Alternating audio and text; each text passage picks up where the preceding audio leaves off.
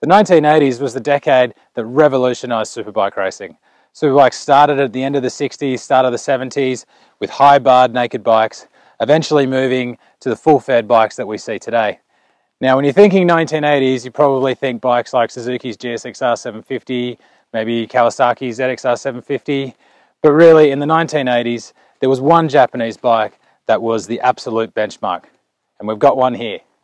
This is the Honda RC30. The RC30 is a prime example of what Honda does from time to time. Create something with a single purpose in mind and spend no expense in doing so. In this case, that purpose was to win the inaugural World Superbike Championship in 1988 with Fred Merkel at the helm, who backed it up a year later in 1989 for a second title. Curiously, the V4 Honda concept was not exactly covered in glory by the time the RC30 broke cover. The V4 had its origins in the ill-fated NR 500-500cc project of 1979 and 1980, and in 1982 along came the VF 750S, then the VF 750F, also known here in the USA as the Interceptor. This is when a new set of regulations for superbike racing capped the capacity at 750cc. After that came the VF 1100C and then the VF 400F, the latter designed to snatch some of the market held by Yamaha's liquid-cooled RD two-stroke series.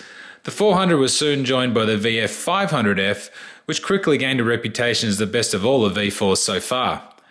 At the other end of the scale came the new VF 1000F, and for the sporty set, the VF 1000R with gear-driven overhead camshafts. Unfortunately, the VF 1000R really missed the mark, being too heavy, enormous in appearance with less than adequate suspension, especially when in view of the incredible capabilities of the 122 horsepower engine.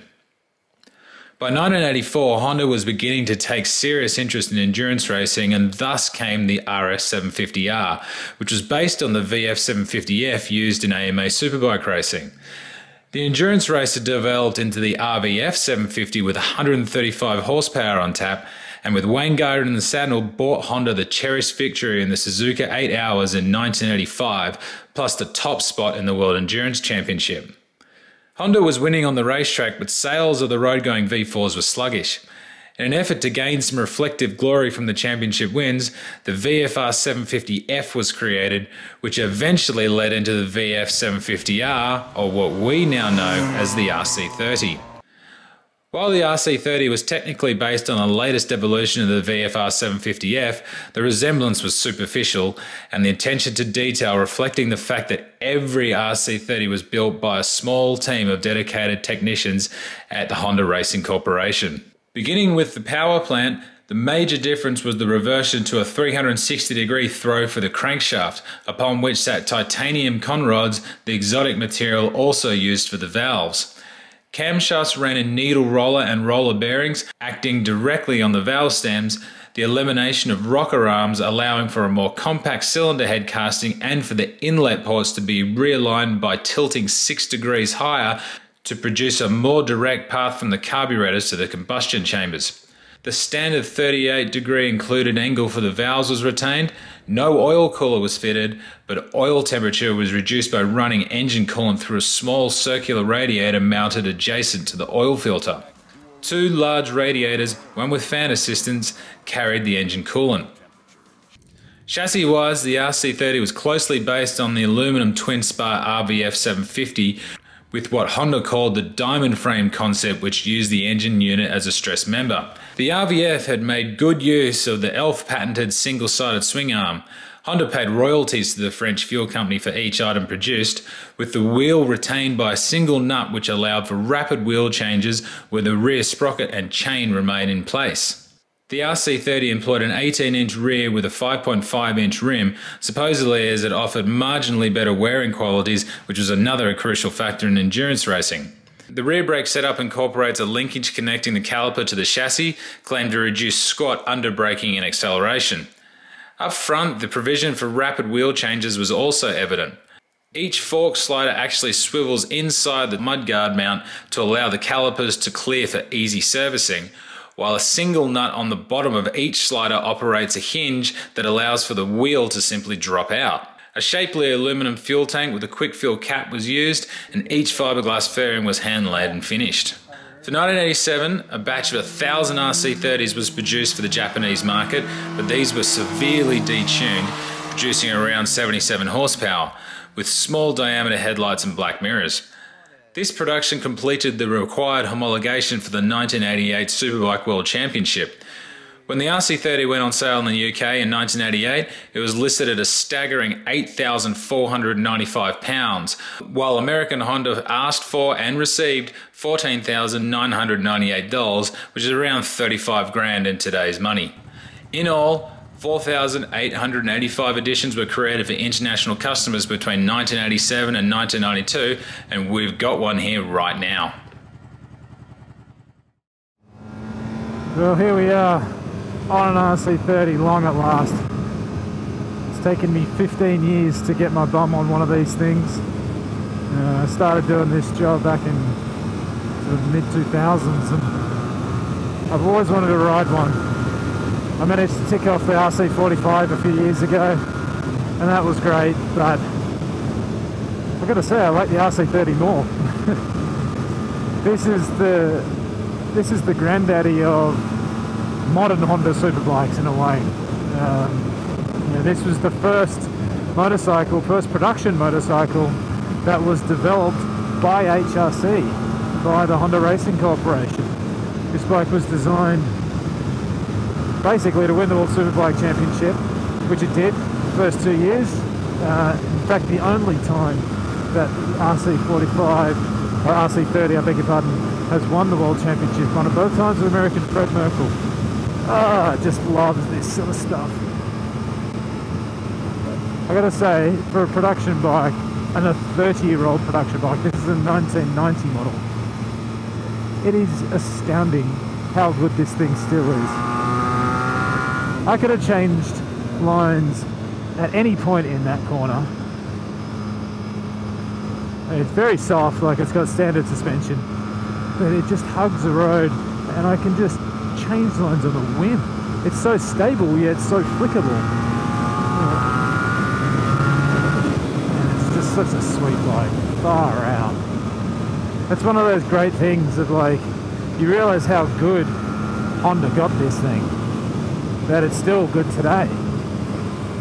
And aside from the fact that values on these things have absolutely skyrocketed, I think last year or the year before, it sold for over 100k for one of these things at the Vegas auction. Quite incredible. But I hadn't ridden one at that point, so I didn't really know whether it was worth it or not. It still probably is a little rich, but the experience that this bike gives off is so different to a modern bike. And that's probably worth a few bucks in itself. It's very low to the ground. The bars are quite a sort of steep incline, I guess, like they're curved in a fair bit. I am probably about half a foot too tall for this thing. I must look ridiculous riding it. You would need to be the size of Joey Dunlop and Hislop and all the greats that made this bike what it was to really fit on it. But compared to a modern superbike, I mean, a modern superbike is violent in comparison to the RC30. The RC30 is your friend. It just loves just cruising through these sweeping bends that we've got here in SoCal.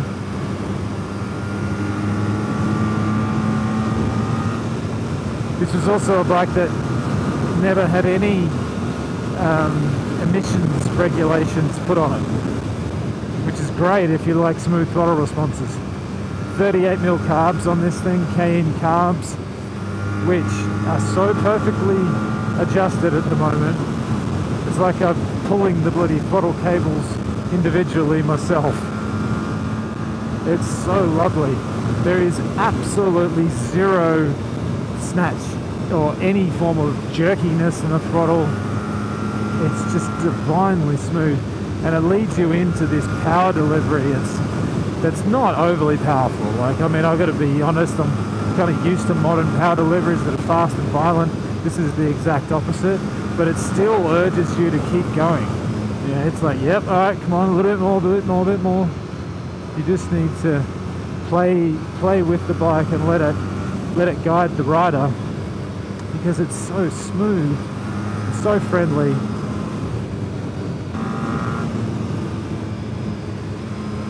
These are the kind of roads the RC30 loves. Nice big sweeping roads. And as I say, it's quite soft, so you don't want to be too violent with it. Brake performance has definitely come a long way in 30 years, but it's not too bad. You know, for an old girl, it brakes pretty well. There's at least, even though there's not a massive amount of power there, there is at least a lot of feel. So you know what's going on. I've had plenty of bikes that have lots of power but absolutely zero braking feel.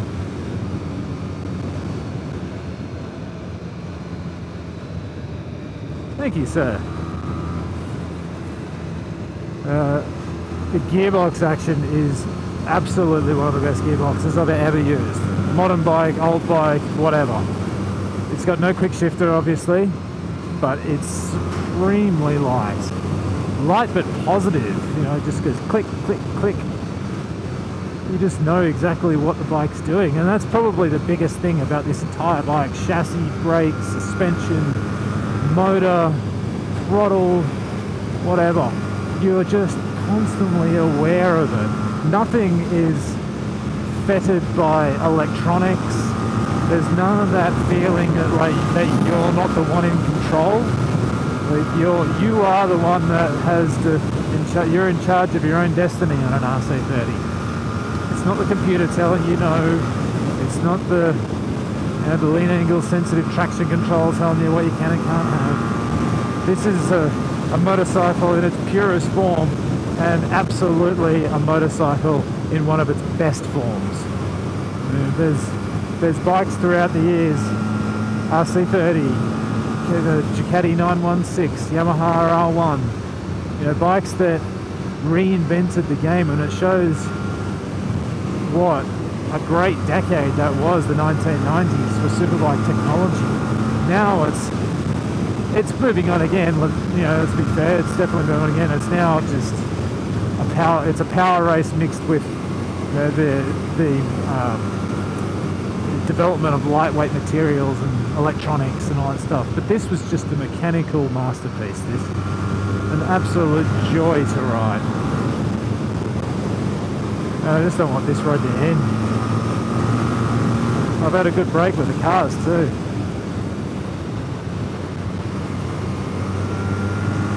You can just bank this thing in and it just does exactly what I want. It's got that 18-inch rear wheel on the back, which was designed for endurance racing. It just steers so quick. It really does make some modern bikes feel pretty piggish in comparison. Yeah, I don't think I can handle more than 45 minutes on board one of these things, purely because the legs are pretty cramped. Legs are pretty cramped and you're kind of stretched out a little bit on one of these. But it's not about thrashing the lights off this thing, it's just about enjoying the experience. But fantastic bike, absolutely fantastic bike. Straight to the top of one of my favourite, right up the very top of some of the favourite bikes I think I've ever ridden. It's great when you meet your heroes and they're not, I won't say arseholes, but like, it's great when you meet your heroes and they're as good as you think. Fantastic bike. Anyway, guys and girls, I'm about to hit some road work, so I hope this has given you a bit of an insight into what the RC30 is like to ride. I'm smiling from ear to ear on this thing. I just can't get enough of it. But I'm going to have to give it back. Thank you very much to John Seidel and all the guys at American Honda for organising this test. Without them, this wouldn't be possible. So anyway, guys, please give us a thumbs up, give us a comment, share, subscribe, do all that good stuff for us, and we'll keep pumping out the content coming your way from Cycle News. Until next time, guys, I am Rennie Skatesbook riding an RC30. Thanks, guys. See ya.